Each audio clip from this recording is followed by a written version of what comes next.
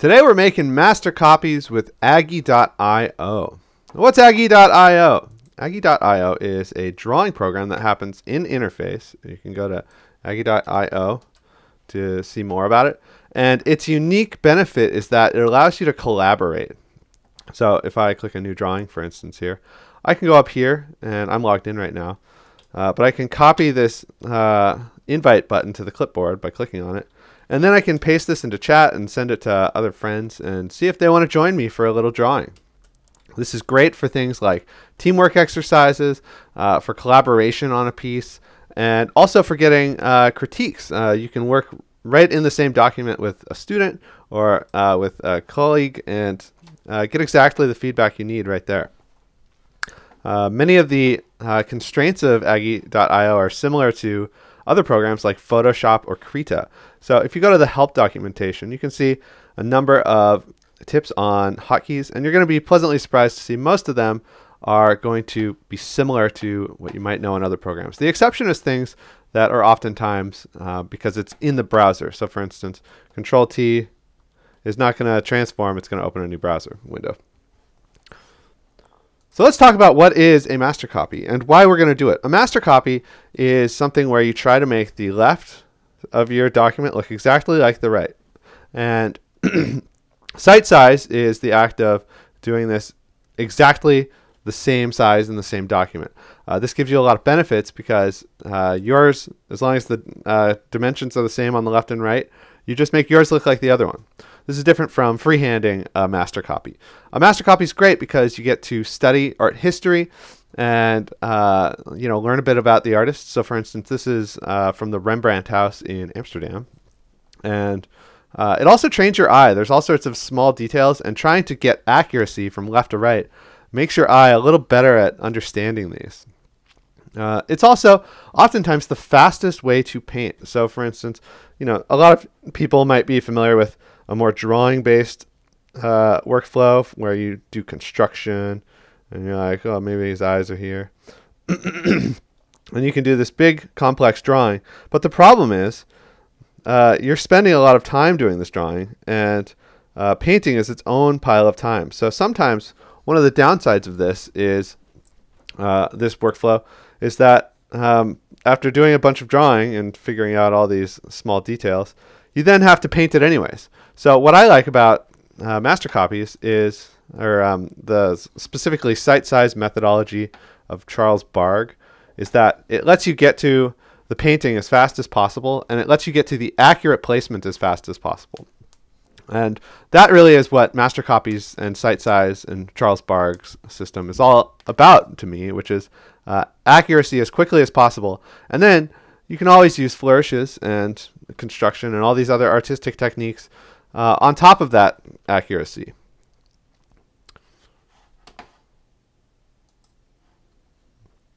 Master copies are also a great solution to a common artist problem, which is artist's block. You don't know what you're going to do. You're sitting around in the evening trying to relax, but you feel like you want to make some art, and no ideas are coming. Just find a painting that you like and study it. Now, let's get started. So I have two layers here. This first one is the photo, and I worked out that these are the exact same size on the left and right. I actually used Photoshop to cheat a little for that because Aggie.io still doesn't have a lot of robust features like rulers or transform guides. So I actually like this about it because it lets me get into the master copy a little faster and embrace these constraints. So let's get started. You can create new layers over here with this little plus icon, and you can duplicate layers here. And layers in a drawing program are kind of like a stack system where the one on top is going to be the first one that you see. I'm going to move my subject matter up to the top, and I'll click this lock button, which will make it so that I can't paint on it. And because it's on top, everything I paint below it will be underneath it. So I don't have to worry about accidentally painting over it. This photo isn't perfect. It was shot with a cell phone. You can see there's also like a little shadow from the frame here. But you work with what you got. I'm going to name some of these layers by double clicking on them. This is my reference. And I'm going to name this guides.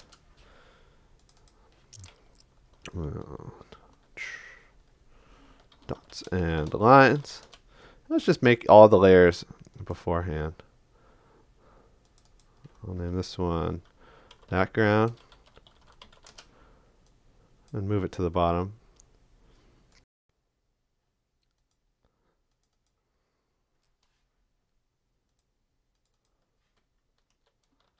Plum.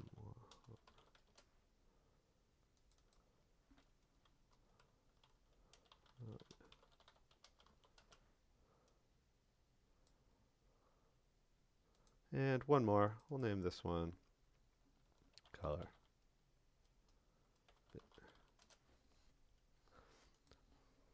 Now to start with, let's explain the theory of how to do a site-size master copy. Essentially what it breaks down to is 3 steps. And I'm going to start here on this background layer just as a doodle. The first one is accurate placement. Can you make sure that your thing is in the exact same place as something else? And so you can see I'm starting to make little marks here. And one of these is called a plumb line. So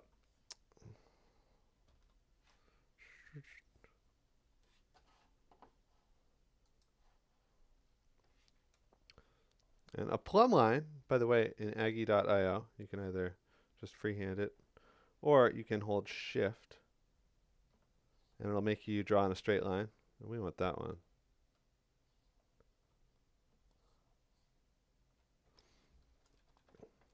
So we're going to break this down into a couple of steps. Number 1, accuracy of placement. Number 2, accuracy of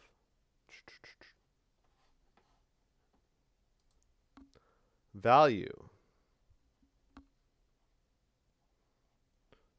which means how light or how dark something is.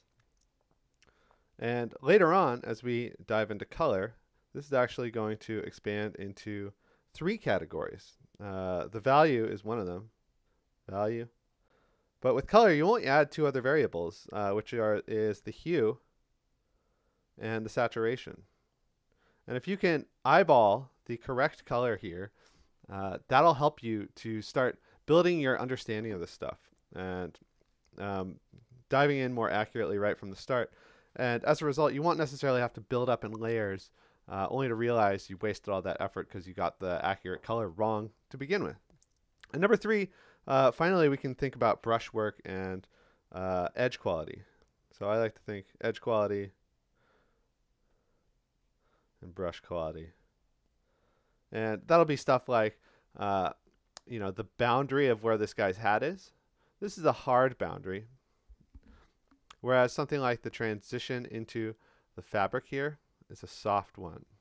And so you can put the right color down, and then you just fix whether it's hard or soft later on. Let's actually call this. Yeah. So again, about embracing some of the constraints of Aggie.io. You can increase or decrease your brush size with the bracket keys, just like in Photoshop. And you can color pick by holding Alt. But I'm going to specifically avoid color picking because I want to see how well I can train my eye to get the right color just by looking at it. So for instance, I'm going to start with just something of this brown color. Maybe as light as it goes.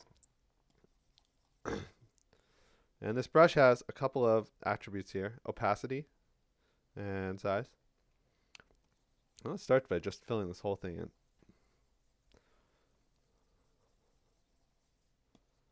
And going to our guides and plumb lines layer. Now on this one I am going to paint with black. So a plumb line is a directly horizontal or vertical line that is going to help you as a guide for placement. You might be familiar with something like a grid system where you lay down a grid on the subject and over here, and then you make your grid look the same as their grid. The problem with that is, number 1, it takes a lot of tedious time to set it up, and that's the whole reason we're doing this, is we're trying to paint faster and paint quicker and paint more accurately. On the flip side, uh, it's also something where you can have compound errors. And so the question is, how can we have a starting system of guides that gets us a little more accuracy? Now, horizontal plumb lines are really kind of nice because they are something where you can just kind of look at it from left and right. Oops, wrong layer. So I can kind of look at this point here, and I can just sort of eyeball the idea that it comes from left and right. By the way, I am painting with a tablet here. So you can do this with the mouse, but it is going to be a little harder on you. So I'm going to start by just making some horizontal plumb lines that correspond to some of these major landmarks. Like there's his knee. Kind of goes there. His hand is right here. This hand here. And it goes about there. The top of his head. It's about there. And I'm trying to specifically draw with straight lines as often as possible. So our starting idea here is these plumb lines are going to help us with some of these placement things. Now, next we need a horizontal plumb line. And this is a little trickier because we don't necessarily have an exact idea of where the midpoint is, but we can sort of think through it. And we can also instead pick a landmark. So I think right here, if I were to draw on top of this guy, let's make a new layer and move it up here.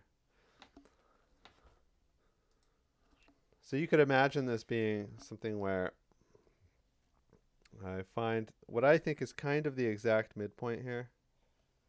And if I were to pull this up, we can see that it kind of maybe lines up with that nose here.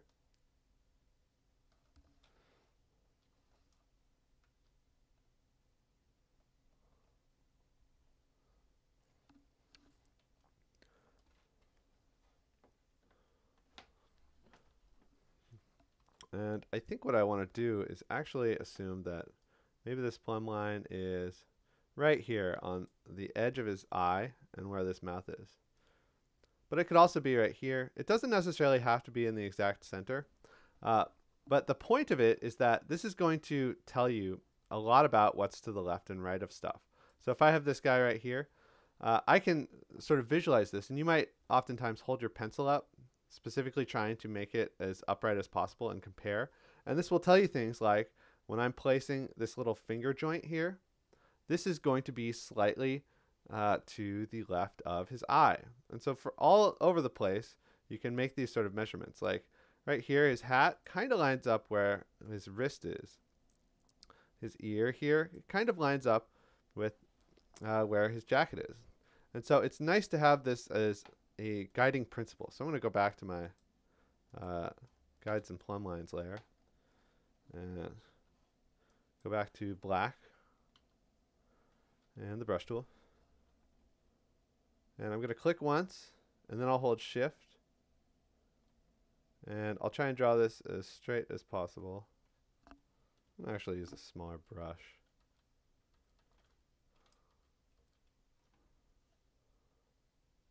So again, I think right around here is the midpoint. And so I think this point is going to be slightly off of the midpoint. So right around here is the midpoint. I am trying to eyeball this as much as possible. Because again, who's got time for a grid? So slightly to the offset of that is where I'm going to draw that.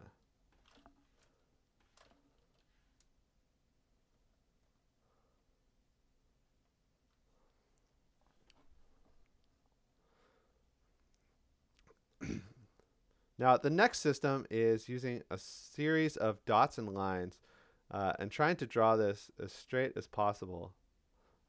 And you want to sort of oftentimes be really big with these ideas. You want to have a sort of carving mentality. So for instance, I'm making big shape ideas here.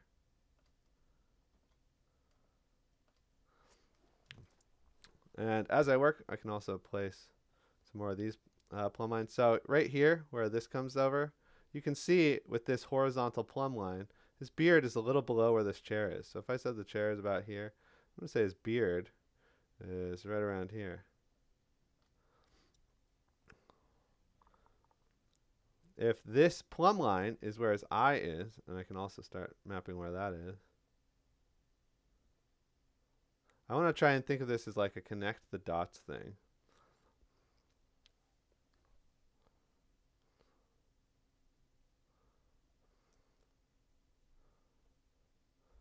I'll sometimes also measure space and angles. So note that this is about a rectangle along here.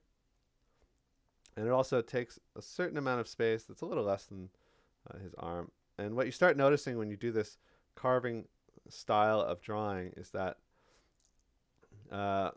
your accuracy is going to change a lot. And we have a sort of psychological dependency on looking at things and seeing it as a form that is big eyes and a huge face, and it'll get drift when you do that. And if you're drawing like straight from the brain, a lot of times you'll psychologically over enlarge these things. And so by doing this in a less freehand way, you tend to like break out of that mental constraint, and you can get to a point where you have a little more accuracy.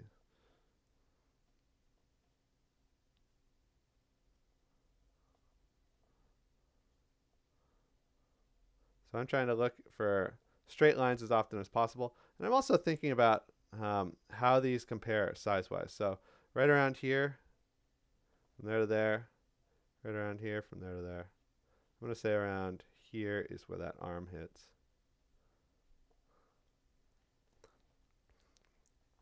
What about where this chair comes in? It's about there. Where's the plumb line for where it touches the canvas? Kind of right there.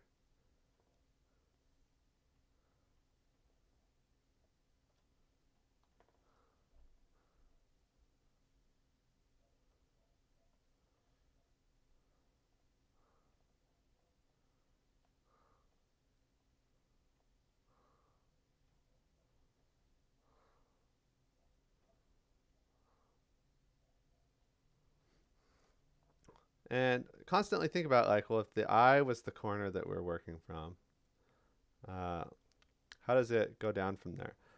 Does that, if it looks to me like this little chunk of fabric is a little further than that. So if this is my plumb line, I'll now make a little note that it's a little further along than that.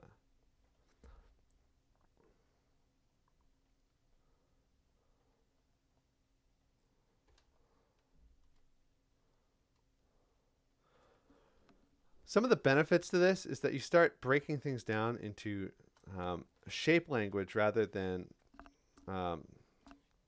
rounding forms and building this like an anime character.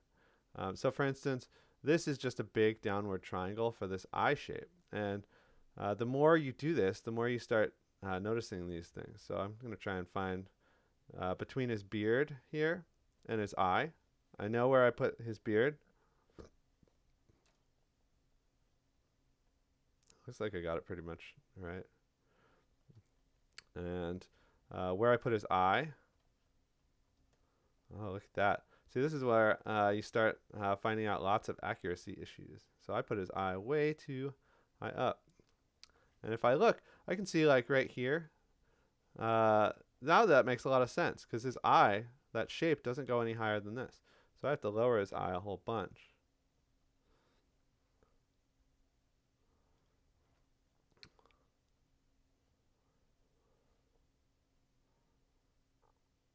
So I'm trying to think of this as dots and lines only, and drawing in a very straight way, where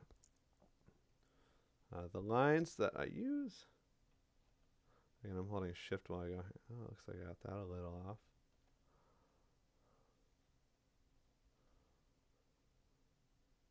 Even this feels a little bit like cheating to me.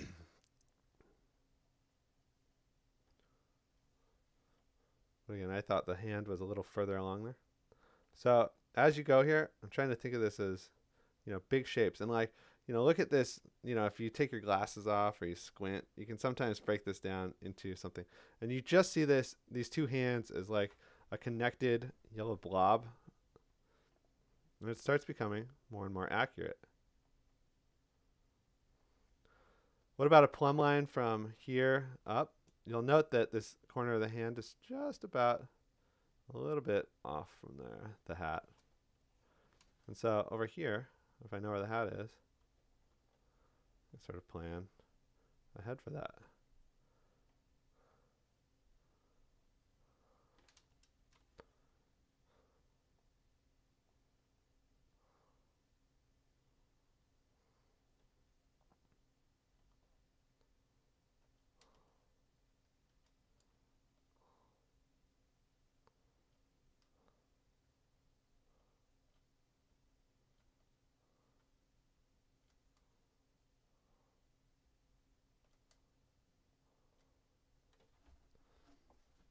Now the other thing you start doing is it can be a lot of help to turn these shapes into an idea that is something beyond what you're actually looking at. So for instance, this little shape here, it goes down. And if I was trying to like figure out where the knee is, that can end up getting really confusing. But if I just draw something like this, you can start seeing it as like a whale. Or, I don't know, a tobacco pipe or something. Stuff like that. I sometimes think of this as drawing a bird because all these shapes, you can start seeing it as some sort of bird cartoon character where, here's his hat, And by doing this, you can start to have more accuracy because you're psychologically removing that impulse to just draw the face in a big circle and big eyes and stuff like that.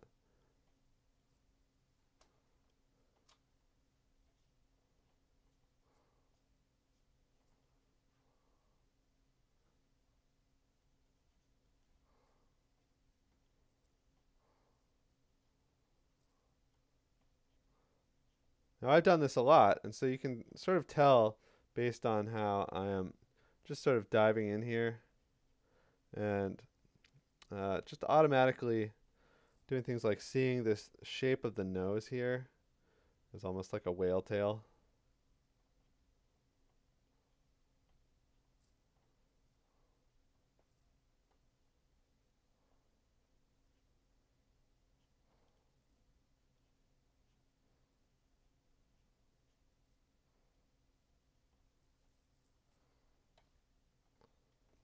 One tip I often tell people is to avoid erasing as much as possible. I am doing a little bit of erasing right now. But one of the reasons for that is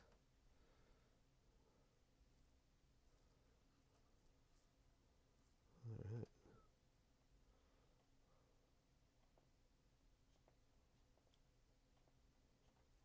I keep having to move my eyes lower. Look at this big forehead shape. I should think about that. So it's better to just, instead of erasing, a lot of times erasing is a sign that you did something wrong. And so as often as possible, it's also just frustrating to use erasers and the undo history in a digital interface because what happens is each of these little lines is an action. And so you end up hitting Control Z to undo over and over and over. And it just takes up so much time and it just feels like a giant waste.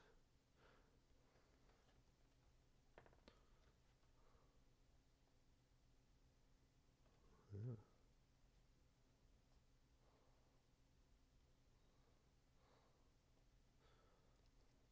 But the more that you do this, the more you find plumb lines everywhere. So like you might be tempted to, in a construction-based workflow where you're like, oh, here's my head, and here's that, and there's my eyeline.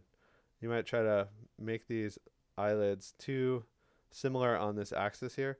But all the time I'm doing things like, comparing this line here. All right. you know, if I was to draw a line here, I can immediately see, well, this one has to be a certain amount lower.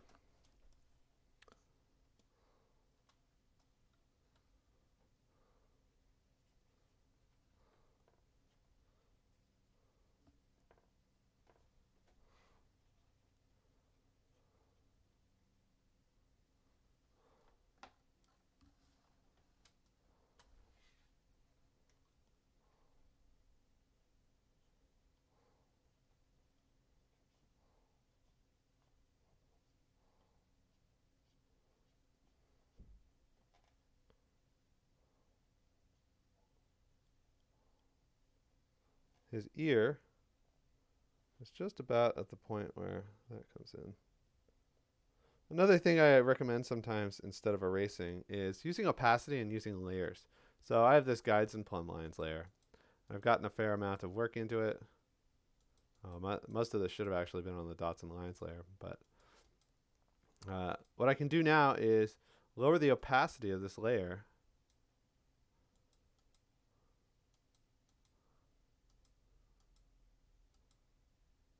This is my starting layer.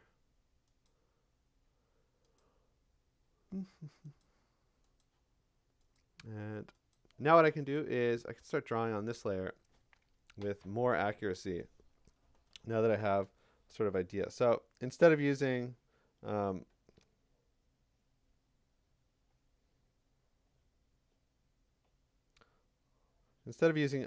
and instead of using the eraser, just use layers. When you need to figure it out, just switch to a new layer. Or make a new layer on top and draw on that one, and it tends to be much more accurate.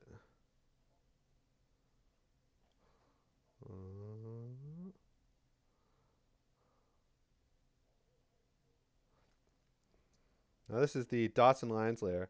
And at this point, I'm sort of getting this stuff a little more accurate, but I'm still keeping it fairly rigid.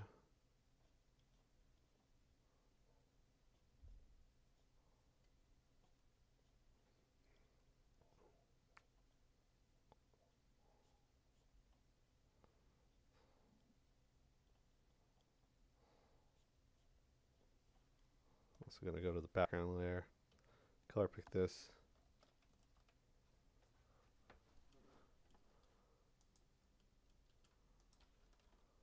Actually, I'm going to merge this layer down. And so now this has both of those. And also, I think it's still on low opacity. No, I'm going to undo that.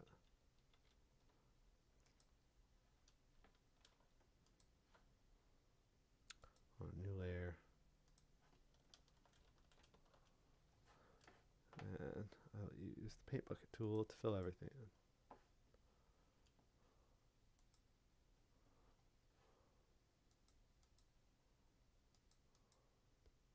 Oh, pardon me on just a bit of cleanup.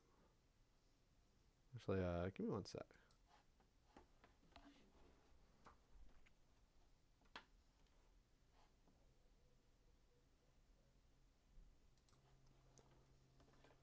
Now at this point, I've brought in a value scale. This is just a chart that goes from 0, which is pure black, to 10, which is pure white, and steps in between this.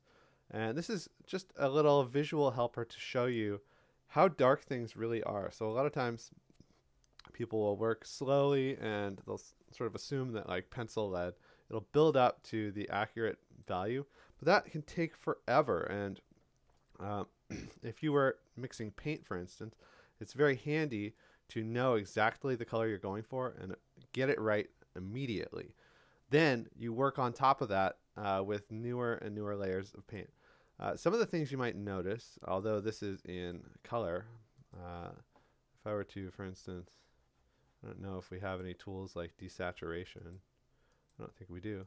But if I were to desaturate this so you didn't have color distracting it, it's just worth noting that like what's the lightest light in this whole painting? It's probably right here on his forehead. And it's probably like an 8. Which is lighter? It's not even that. The lightest light in this whole painting is around like a 6. That's really dark. So, I think this is something that people miss when they're looking at stuff. And there's some subjective things going on. I mean, this was a cell phone photo, and I adjusted the value, or like the exposure when I took the photo. So it's, it's a little subjective, but people don't realize that you really should be, if you're trying to make an accurate painting, you should be reserving your whites for like your brightest things, and everything else needs to be squashed down. This value block, my dots and lines are, they still have some errors, but I'm going to try going into the value block in, and I'm actually going to be using color while I work, but I'm going to try and pick colors that are as accurate as possible right away. And I'm going to do this on the value block and layer below my dots and lines, so that as I work, I can still see this chart. So it's worth noting that there are a couple of brush options here, like density and opacity. I'm going to lower the opacity, which will make it so that this is not as aggressive when I paint with it. I want it to be pure black though. I can also lower the hardness, which will make it so that it's a little fuzzy. The density will make fewer things come out as I go.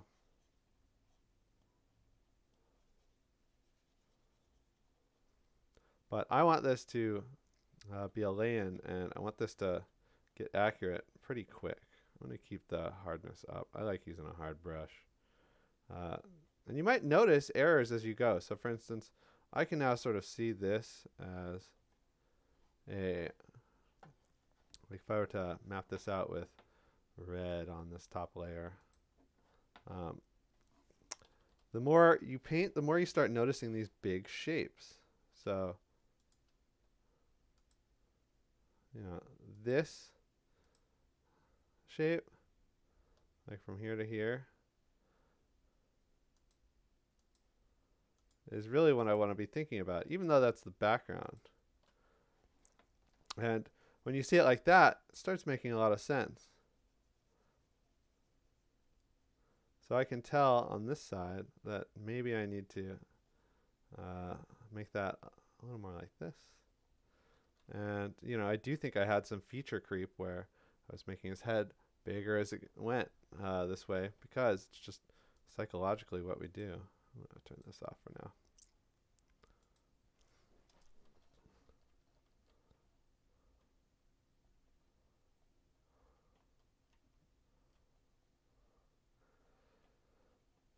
Now, if you're a beginner, this is oftentimes very, very intimidating because, oh no, where'd my line drawing go? And now you can't see it. But,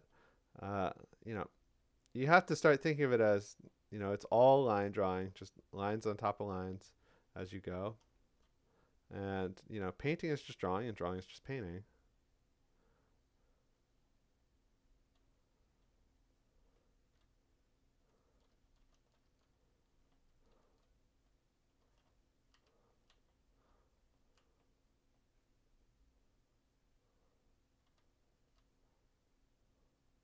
And I can start getting a little more freehand here.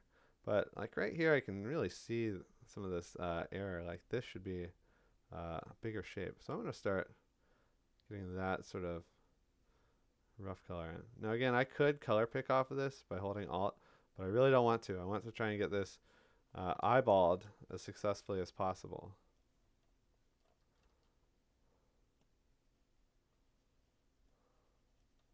I think this needs to be a little more yellow.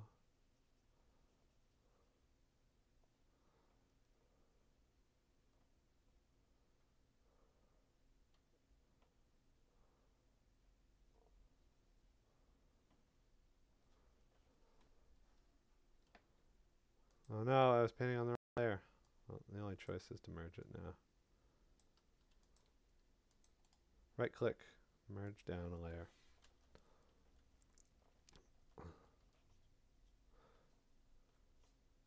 Now at this point, I'm also going to start holding Alt a lot, because as I paint, if I put a stroke down and it's kind of in between two colors, chances are I can just color pick and find that.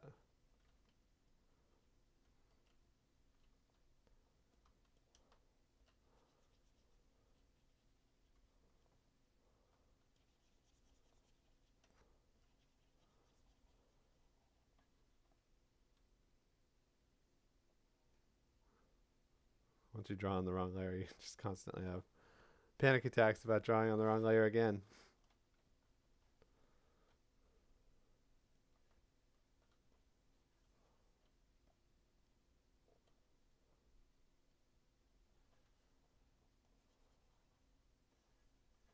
This is a little too light, the color I picked. But you know what? It's kind of somewhere in between there. If I click. If I draw it kind of gently, somewhere within that stroke is going to be the accurate color. And so it's much easier to just approximate like that as you go.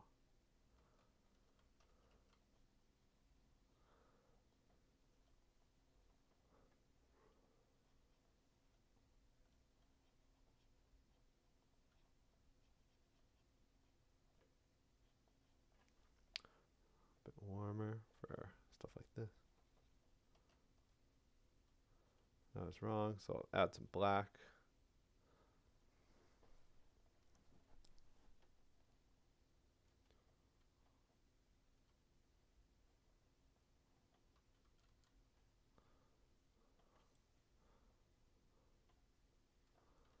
Let's maybe get that orange shape in.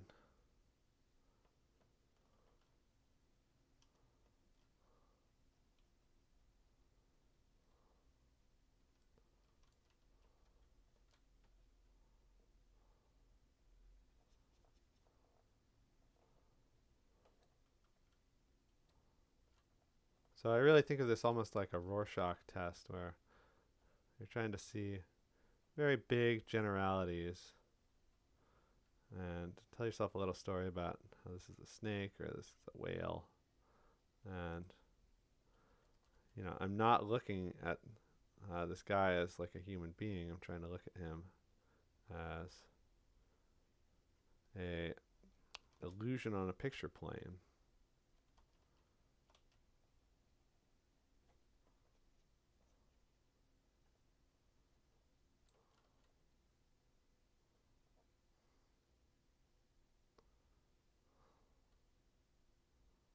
Even shapes like this. I'll create a new layer. Yeah, whenever I find a good shape and I think about these things, it makes me really happy. So like, there's this shape right here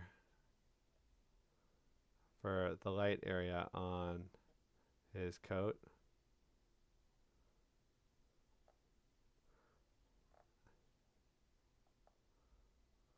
And to me, it looks like a baby bird who's like, ah, feed me. And once you tell yourself a little story about that, you can oftentimes go back to this and get it much more accurate right away.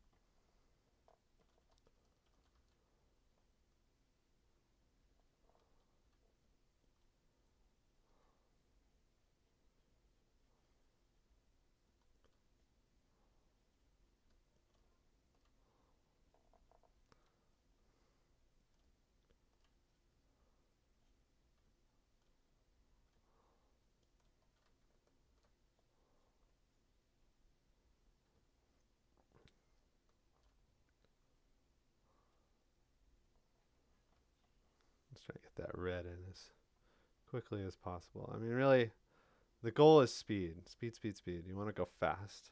Because the faster you can paint, the faster you can go to the next painting. So I got my baby bird. And then this is too light. So it's a little too light. And it's a little not saturated enough.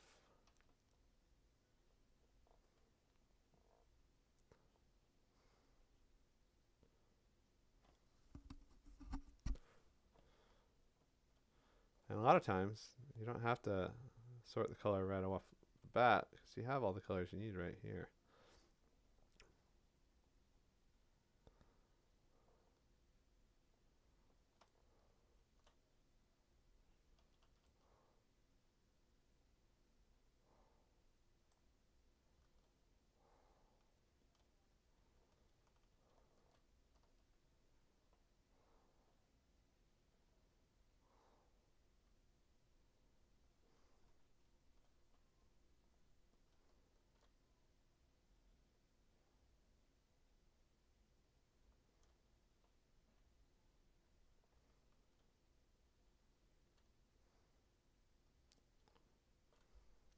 And you're probably noticing one of the real benefits to these like shadow shapes. There's his nose, there's the Y. Is it really, at this point, it's just a coloring book.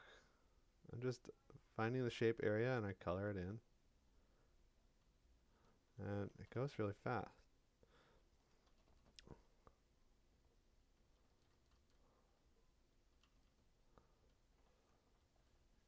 I need something with a little more orange. A little brighter. Where does it compare to this?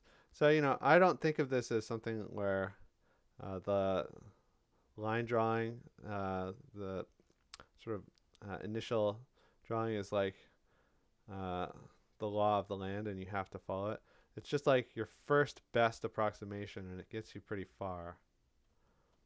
And at this point, I'm starting to figure out the next step. So like I'm thinking a lot about plumb lines still in terms of how this comes down, in terms of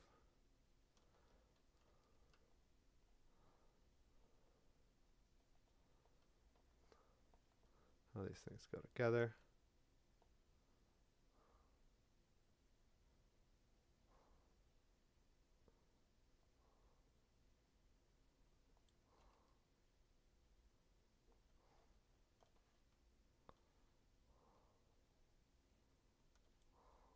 And a lot of just holding Alt and color picking.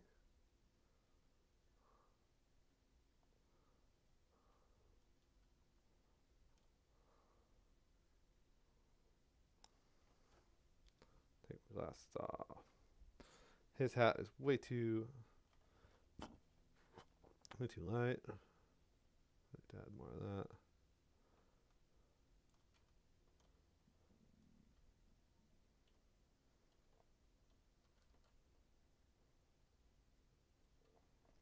And from here, we get into a sense of continuous refinement.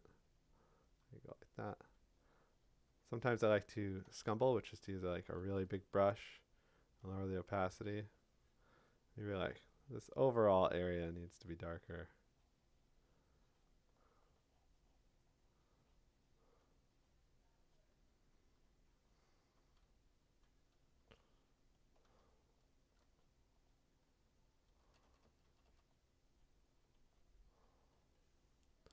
A little more pink for his hand. Now we're starting to look at accuracy of saturation and value or saturation and hue as well. So it's sort of difficult to tell where is it a little more red, where is it a little more orange here. You go back and forth with that. A lot of times for me, what I am looking for is value first, and well, I guess placement first, value second, and hue third, and saturation I kind of, sometimes I wing it. Well, I think at this point, I'm getting so close now that I might go up to my color finish layer and start painting on top of my line drawing. So dots and lines are slowly getting covered up, and at this point we might no longer have them. So on this color finish layer here, I feel like I can really start going to town. Now, one of the limitations of Aggie.io is that we don't necessarily have fancy brush heads and like textured brushes, but you can pay for the pro version and get that, which if you can pass that along to maybe your work or your school pays for it, it's not so bad.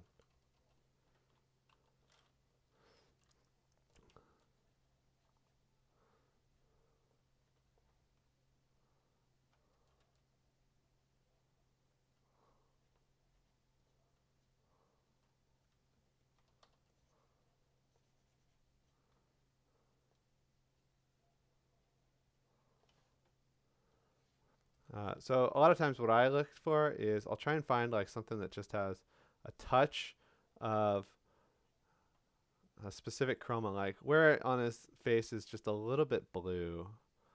there's a little bit of blue tones here in his beard. And I'll do a little bit more of that like pepper crumb technique that I love. So a pepper crumb, like imagine you have like a palette knife and you just need it a little bluer. You can get like a tiny bit of blue and mix it into whatever you're working with. It'll kind of pay out later. So like I might put a little bit of blue here just because I see some blue highlights in his beard, maybe in his hair here. And I'm absolutely aware of the fact that this is going to get covered up as I go. And it's not going to last, but that's okay. I'm just painting in this approximation sort of methodology. So all the time I love doing this method of I slap down black, it's too much, but then I color pick somewhere in the gradient that happens from the start to the finish, and that ends up being what I go off of. Grab some of this pink. His hat comes down, and his ear is actually right about there, I think, with a fair amount of black behind it. So when you first start off, you're like, this doesn't seem fun. But I am actually doing a fair amount of, a more curvature-based sensibility now. So at this point, I might start slowly working my way up with lines like that go that way. Maybe something with a little more yellow and a little more brightness. And I'll go like that. And I'll use a big brush and a small brush. And I'll just mix these together slowly but surely. But it just pays off to have this like big shape first, like way, way big shape. And, it feels so scary to have like that giant marker tip. But know that you can then, it's so much better to paint those big details and then add the smaller details as you go. So this goes like that.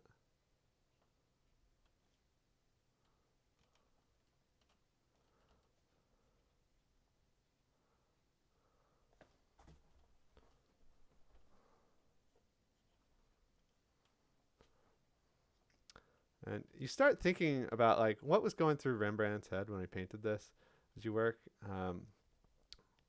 And you get like little hints like, the black of the hat is like this border, and it looks like he added just a little bit more lightness behind him so that the hat would really pop.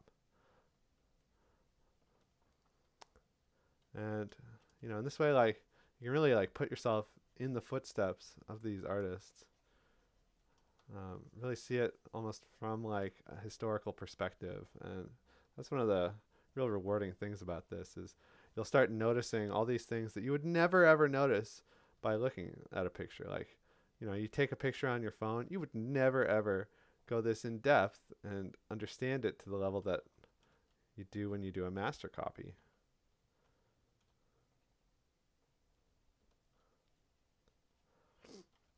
The more I use Aggie.io, the more I like how, it's only got these like 5 things. Here's my baby bird. And just a little bit of this brown color to lighten the mood. Caw, caw, caw.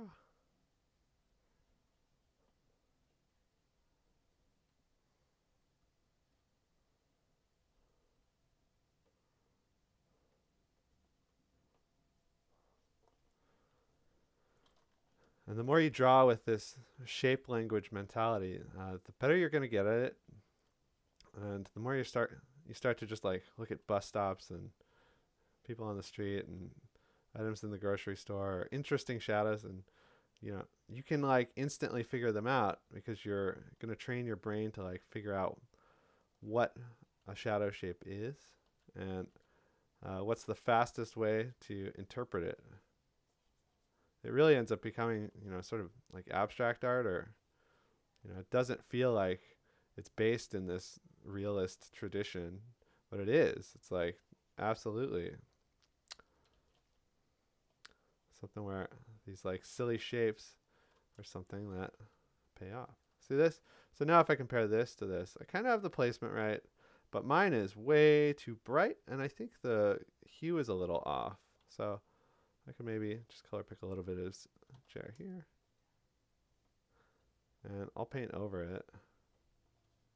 I'll also go back to this black. And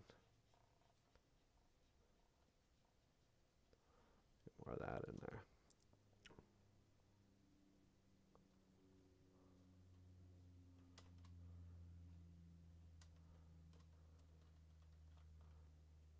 Look at this tiny little detail of how this rounds around his leg.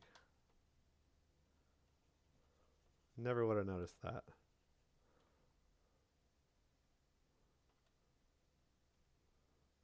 So let's think about this. He's got this shape, which is from here to here. If I drop a plumb line for this like red or brown shape here, it should line up with this, which means I need to put it here. Oh no, I'm drawing over my whale. Deal with it. It's not a big deal. So this should line up more with the hand. I think that's the other thing I really like when you do this more. You know, again, no erasing, no undo. I'm just, you know, when I make a mistake, the answer isn't to feel mistaken about it. The answer is just cover it up later. You know, it's just constant revision. And revising is faster than undoing. And you also actually learn why it was wrong as you do it.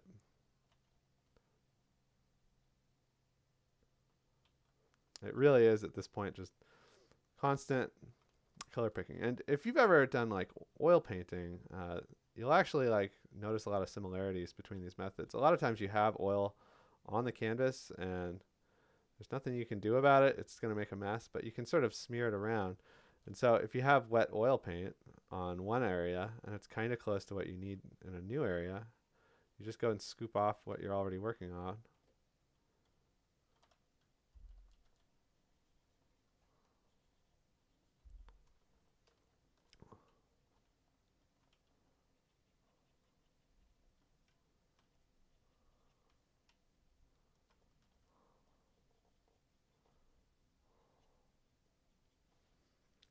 I have this tablet that lights up and I can see my drawing, but I end up, you know, I never grew up with it, so I end up still just looking at my computer monitor. It could technically be down here.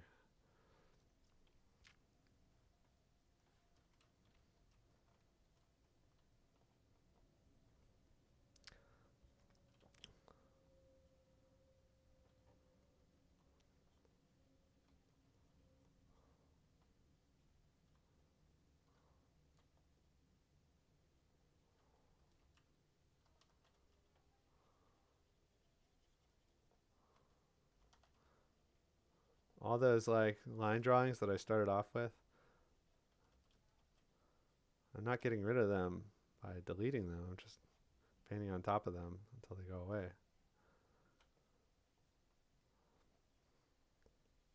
Goodbye, scaffolding. I no longer need you. Look at this weird bird. It's like, caw. It's got an upper beak that's too big. And this lower one, it's got this weird spike on its hair. Wait a second. That's his fabric. It's not a bird. But you know, the more you do this, the better it helps.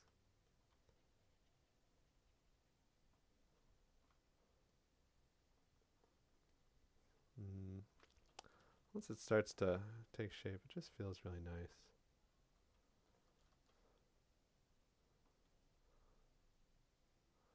Get the lightest color yet.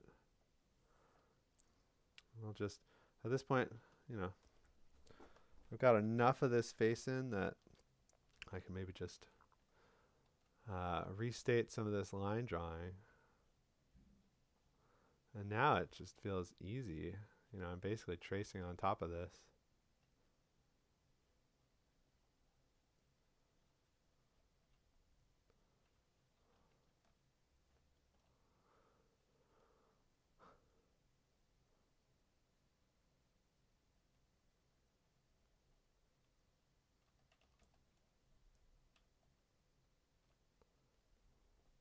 So you can imagine how this training pays off, because let's say you're painting from a live model and the person's only going to be standing around for a half hour. You could have spent, I'm about an hour of drawing, including a fair amount of this that was just like software demo time. And I've totally gone to live drawing and just done a drawing for an hour and then started getting my paints out and realized, oh no, it's too late. The day is over and I'll never get that chance again. So by doing this method, one of the best things about it is just look how fast I've gotten to something of a complete study. I think this needs to be a little more warm and a little darker. I'm looking at this just a little bit at a time.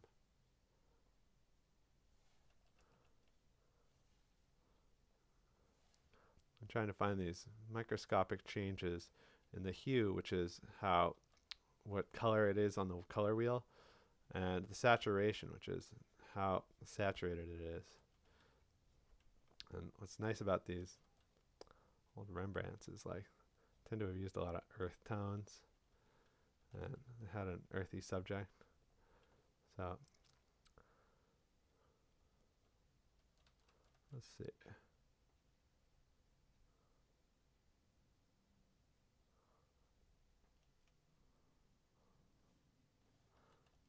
I'm not even using the color wheel anymore. I'm mostly just going straight for my own stuff. But it's nice to also go in and, at this point, just maybe block out some of the line drawings, because now I'm trying to think only with this other stuff.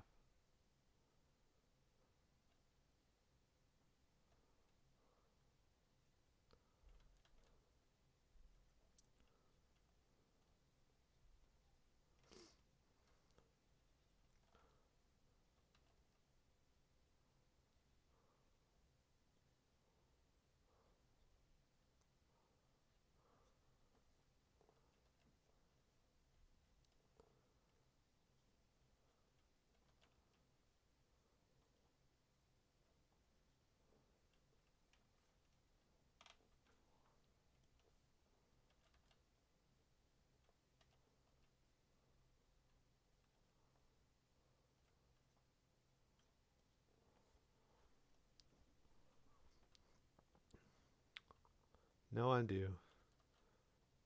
No fancy layers. No blend modes. No fancy brush head. And, again, like us digital people, we're living in a digital world where we can do everything. And why do we sit around being like, wow, Rembrandt was really good at painting? Why are we impressed at this when we have so many other tools that we can employ? And, this sort of stuff is still attainable. It's important to remember that for all this fancy software we have, painting is essentially pushing dirt and mud around with a stick. And so don't feel like, you need every Photoshop filter or every single brush pack from the internet in order to do something like this.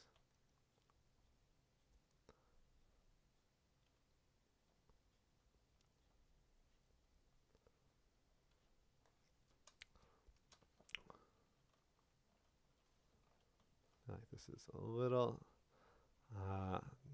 it needs to be a little warmer, a little more orange, and then it also needs to be a little darker. And I'm not actually color picking anything. I'm just mixing right here on the layers to get kind of an approximation of what I want.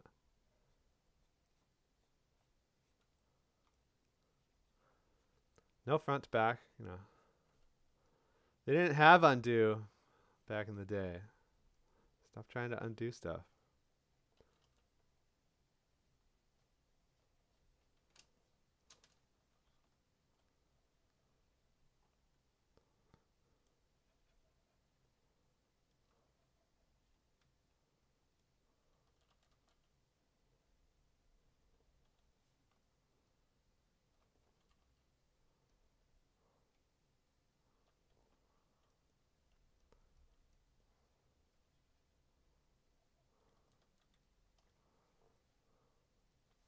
See this little shape here? basically the same color as his beard, so why not just use that?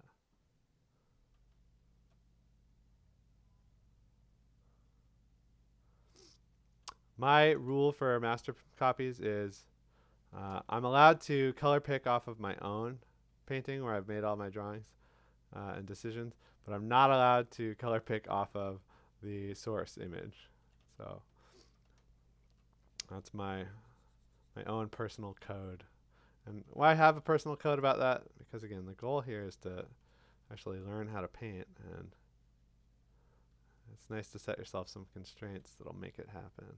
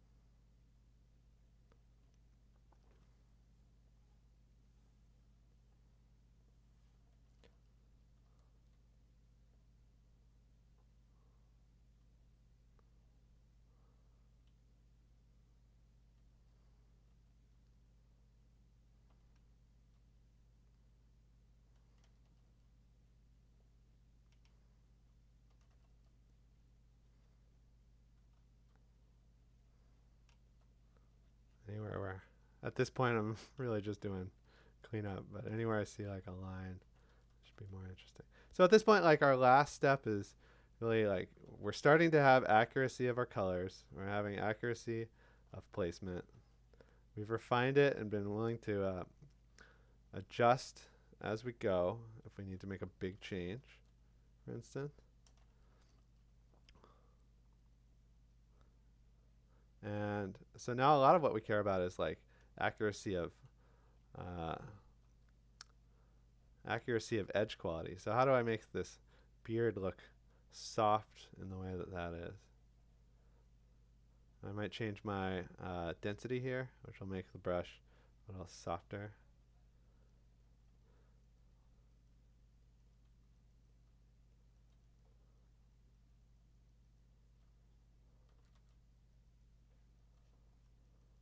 But my preference is to use hard brushes as long as you can, and then only switch to soft brushes like right near the end, which I think is, personal preference, but just gets you to this end result fast.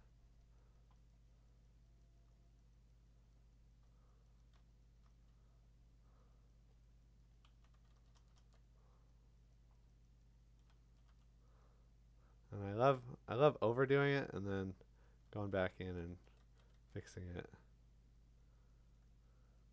So I'll do a brush stroke that is a little too dark and a little too big and a little too strong. Then I just color pick next door and I undo it a little bit.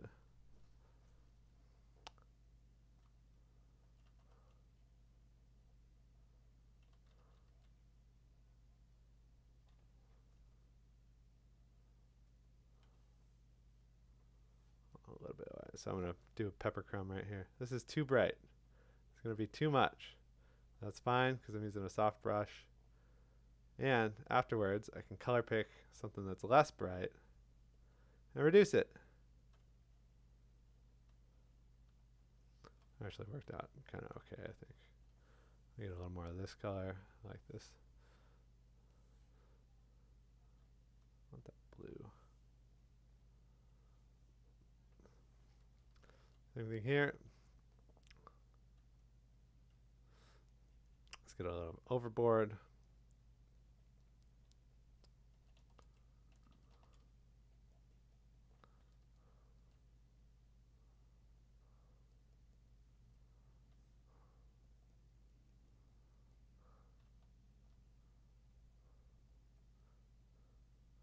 And then just go back over it.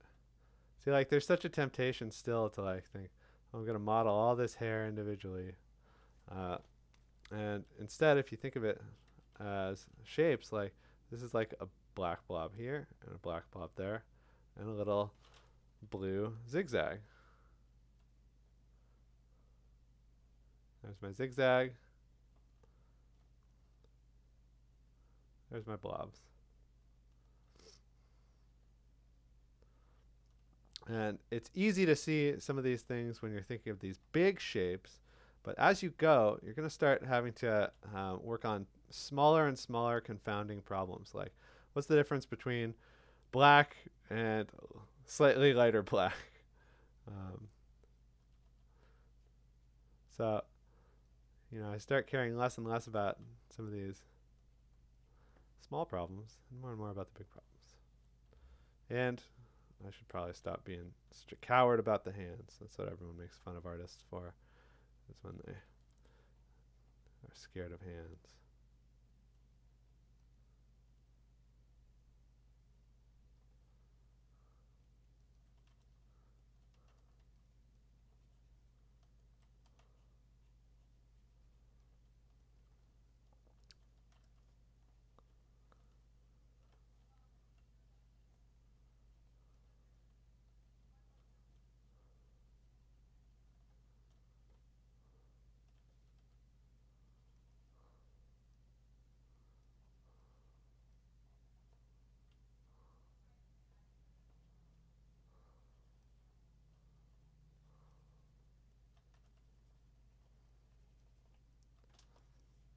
I don't know. That's pretty good for right now.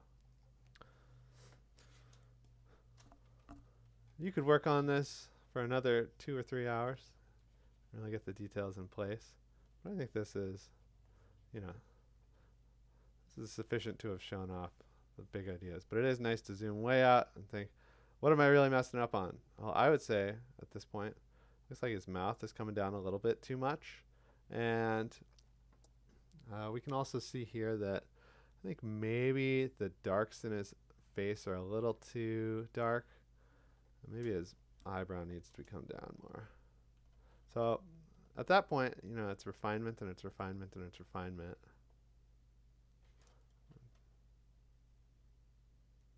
I'm just doing a little brush over to lighten everything there.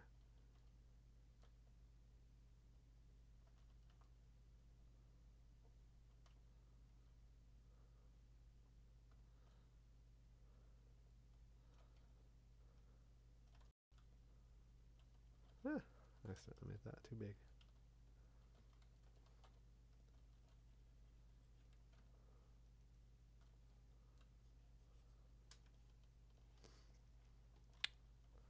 Oh, and look at this lost edge. Yeah, let's just make that a little more obvious. So that's master copies, and that's site size, and that's a little bit of Charles Bark, all using Aggie.io. Next time I should do this with a friend.